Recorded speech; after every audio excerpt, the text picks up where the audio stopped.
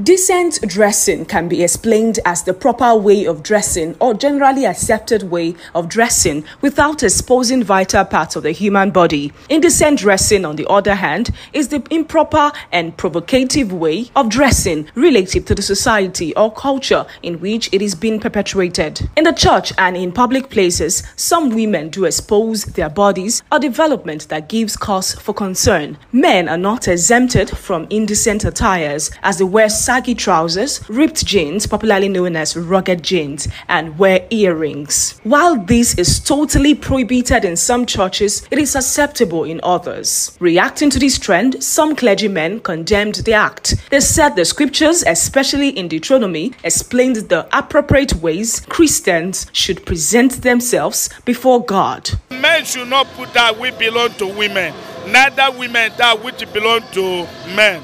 They are forbidden by God himself. Church leaders, watch very well. All those members that are dressing indecently, you have the right to caution them.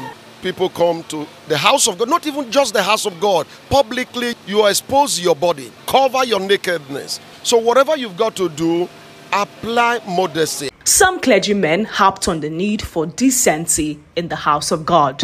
Opening yourself and everything out is ungodly. Let mothers start dressing well before their children, buying good dresses for them.